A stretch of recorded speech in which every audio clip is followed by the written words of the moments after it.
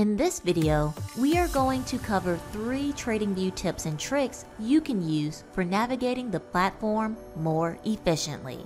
Stick around to learn more.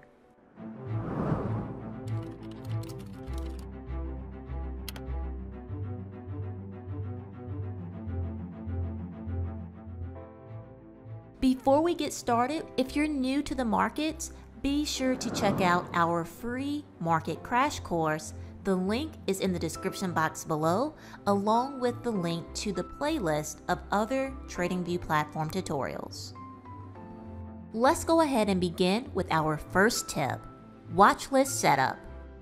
You can head over to the upper right hand corner and select the first icon. This is where you can begin to build your watch list. Now, if you're currently on the basic or free plan, you are only allowed one watch list. And so I'm going to show you how you can better utilize the one watch list that you have access to. So you will want to simply select the down arrow and select Create New List. I'll title this one My Watch List. You can go ahead and select Save.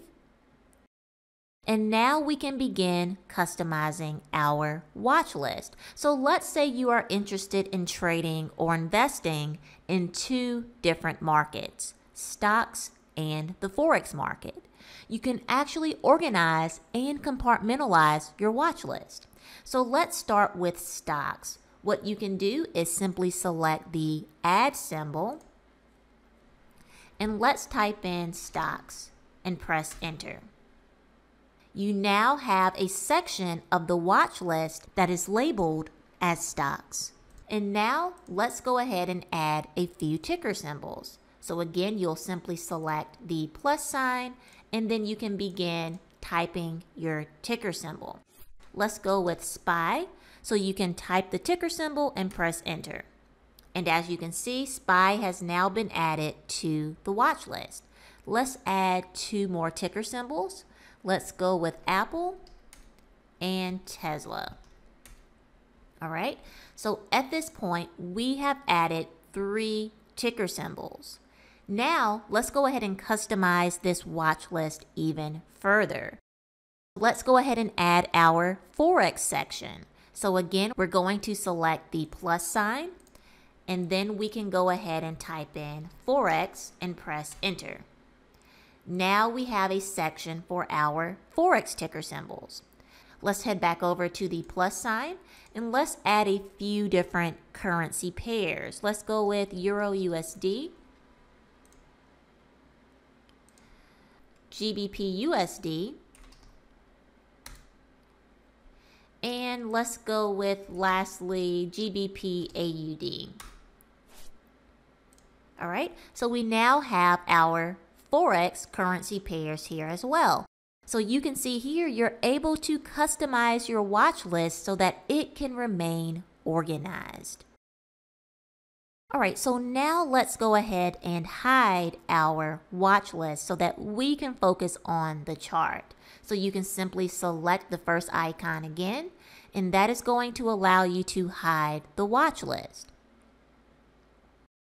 And so now that we have customized our watch list, you can actually quickly toggle through your watch list by simply pressing the space bar. This is going to allow you to quickly switch between the different symbols. So let's go ahead and press the space bar. And as you can see, we are now viewing Apple. If we press the space bar again, we are now viewing Tesla. And so that is how you can quickly toggle through the different symbols. Next up, let's discuss how you can hide indicators. So let's say you have a few different indicators here within the lower panels. So here I have the volume indicator and the stochastic.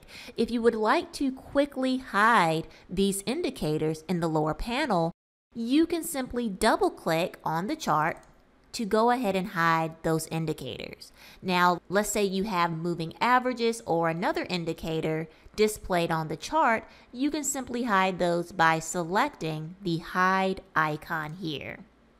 and that's going to disable the moving averages. If you would like to show the moving averages again, you can simply select that icon once more. Tip number 3, lock in place. So this is a very unique feature that you can utilize in order to lock your drawings into place in order to prevent them from accidentally being moved while you're panning around the chart. So let's say you want to go ahead and draw a trend line on your chart. So let's say you are viewing Tesla and we're viewing the 1 hour chart and you would like to draw a trend line.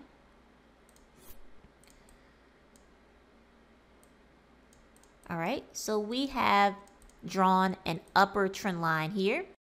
So let's say you want to lock this trend line into place. You can simply click on the trend line and select the lock button. This is going to prevent you from accidentally moving this trend line whenever you're panning around the chart.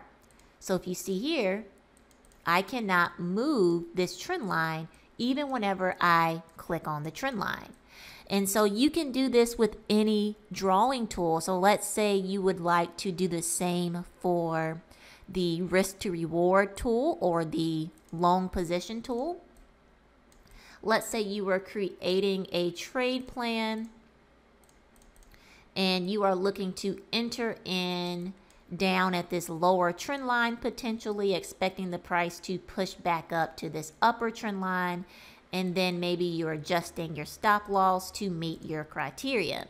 So now that you have your trade plan in place, again, you can go ahead and lock this drawing into place. Again, simply select the long position tool, and then again, you can select the lock in order to lock it into place. So even if you are panning around the chart, you are not going to accidentally remove this drawing in your trade plan.